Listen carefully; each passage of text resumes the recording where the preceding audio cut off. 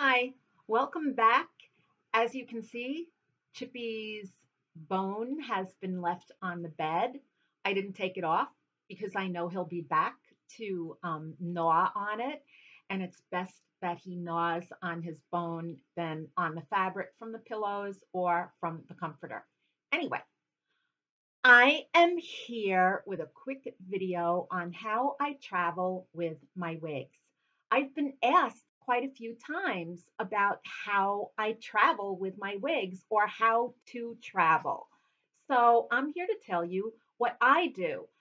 It's probably not the most conventional way, but it works and I think it's a good idea. Now, right here, for example, I have Chloe in this Ziploc bag. I know it's not the Ziploc brand, but it's one of those like self-zippered bags. Okay, here's what I do. I turn the wigs inside out. I put a net over the wig, and I'm not talking a net funicello. I'm talking about a hair net. I place the wig in the bag, and then I either suck with a straw or I just squeeze all the air out until we have a very, very flat plastic bag. I also label the bag with the wig just because it's easier to put them in and out and there's no confusion. So anyway, she's flat as all get out. Next, here's where all my wigs go, in my carry-on. In this carry-on, let me tell you something. If you ever get the chance to find a Longchamp carry-on like this, by all means, purchase it. This thing fits over 2 weeks worth of clothing. Now, mind you, I don't travel with a lot of clothing because I do travel in pieces that I can wear a couple of days in a row.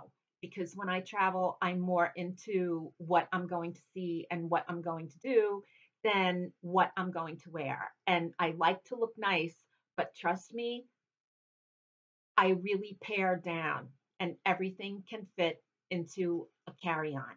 The other reason why I like a carry on is because I'm sorry, but I don't trust the airlines anymore. I don't like the way that luggage comes out on the conveyor belt. It's usually like, I don't know, it's just the luggage is never handled as nicely as I think that it should be. Um, And plus, I'm not paying the exorbitant prices anymore of extra luggage.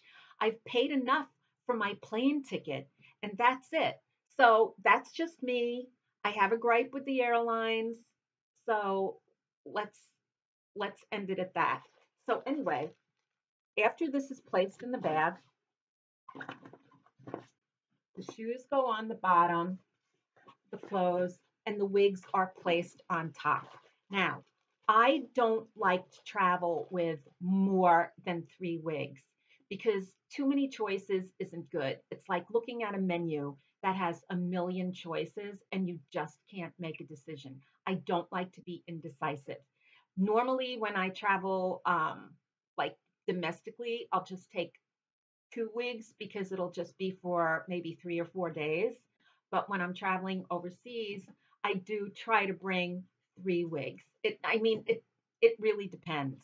So let me show you how the wig comes out of the bag.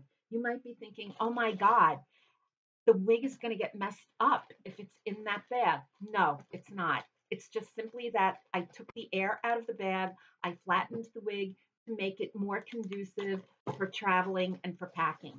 So I take the wig out. Wait, hold on. What are you doing? Stop that. Stop that. He's not eating his bone. Turn it right side out. Give it a good shake. And look, she's nice and fluffy and just needs a good finger comb. And she's ready to roll. Okay? That's it. It's really easy. Honestly, you don't need fancy packaging to travel with a wig.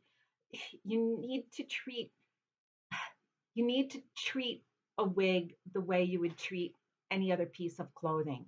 You don't have to be so gingerly when you pack it because trust me, after you shake it out, that wig is going to look brand new. So don't worry about traveling at all. Now, I've also been asked if I've ever been stopped by TSA because of maybe metal combs in a wig or what have you. And yes, it happened only once. I can't even remember where I was going, but the beeper went off, took all the jewelry off, nothing, like everything, nothing. And we couldn't figure out why. I finally said to the agent, "Oh my God, I'm wearing a wig and it has a metal comb. That's probably it." I said, "Here, let me take it off." Well, let me tell you something. The TSA agent was mortified and surprised that I would even make an attempt to take my wig off. That it was just, "No, that's okay. Go ahead. It's okay. It's okay." And that was the end of it. So that's about it with traveling with a wig. It's really easy. There's nothing to worry about. Put the wig in your carry-on because you want that wig close to you, especially if you are traveling with a good wig. God forbid you put a good wig that you spent hundreds of dollars on and checked in luggage and then it gets lost. You are never going to see that wig again. So, my advice, keep the wigs close to you, just like just just like your enemies. Keep your friends close but your enemies closer. Keep your hair close but keep your wigs closer, and you will have no problem at all. I hope you like the idea of these bags. I think these bags are tremendous for putting wigs into. They're just lifesavers and you can flatten them out and it just makes it easier for packing. So that's it. I hope you enjoyed this little advice about wigs and take care.